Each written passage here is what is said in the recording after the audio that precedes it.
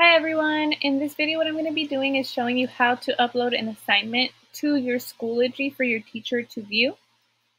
If your teacher has an assignment due soon, right when you log in on the right hand side you're going to see upcoming and your assignment will be there. Here I have the sample assignment.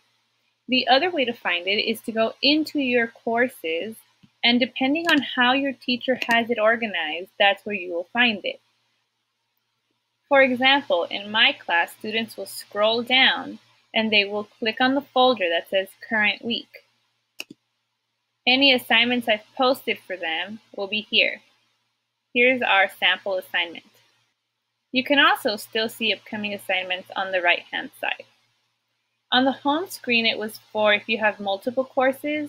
Now that I'm inside the course, these assignments are more specifically geared towards this class. So I'm going to go ahead and open it. I can use either of the buttons. Once I open it, I'll see the title of my assignment and any instructions here. I've just written test assignment because this is the one I'm using as a sample. You're going to go ahead and click on where it says submit assignment on the right hand side. Here you have two choices. You can upload a file or you can create a voice recording. If you click on file, it's going to let you choose what file you want to upload. I'm going to upload my kindergarten picture from the first day. Another way to go about this is you can go to create. Here you can type a response for your teacher and post it. Your response can also include an image or a link.